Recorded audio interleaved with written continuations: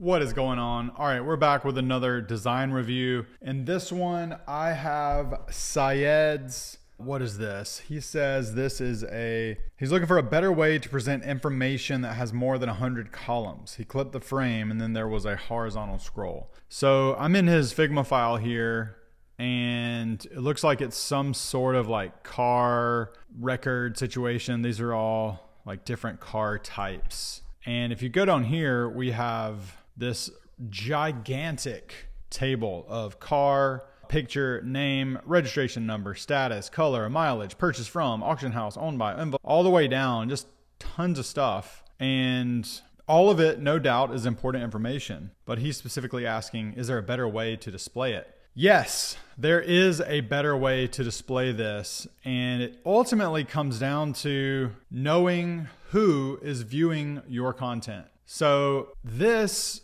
doesn't necessarily scream, I am a car buyer and I'm looking for a car type of situation. So I don't really have any context for what this is. I'm assuming it's for like the back end dealer network, possibly. And so what I would do on something like this, before I was worried about too much else, I would look at who am I designing for? Like what person is going to be looking at this and why are they looking at it? And when they are looking at it, what information are they using to make decisions about how to proceed from where they are currently and where they want to go? So we're looking at point A and point B for that specific type of person. And we want to know that full timeline of like, okay, this is a car purchaser who's logging in and they're trying to find a car. Is it specific mileage? Is it specific price? Are there a number of things? Instead of just showing every piece of information available,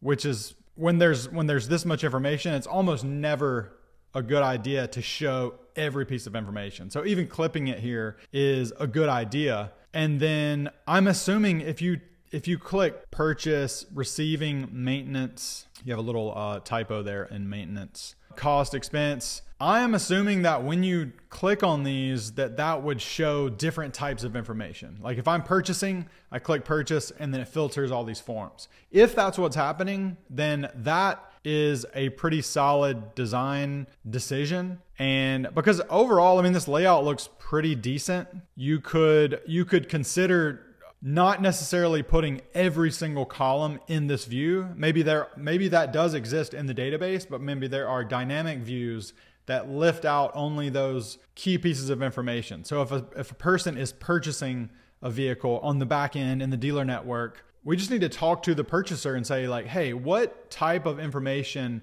are you using when you go into this type of situation? Like, what are you looking for? What are the 10 to 12 different types of information? Like, what can you safely ignore and what is critical and what is like nice to have? And then it kind of gives you a priority over what information to display and what information to not display. So even if there is a purchaser, instead of just landing on all, I would look at, okay, what are the 3 most important types of people viewing this content?